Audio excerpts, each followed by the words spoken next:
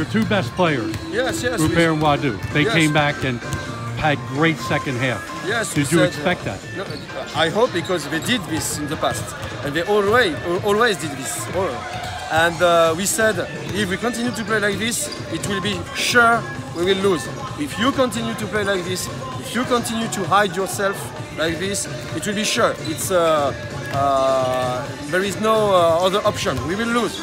So put out, excuse me the expression I used, put out the sweeper you have in us during this second half time.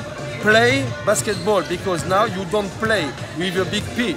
You don't play at all basketball. You are playing like a small players who are afraid of everything. So free your mind, free your basketball.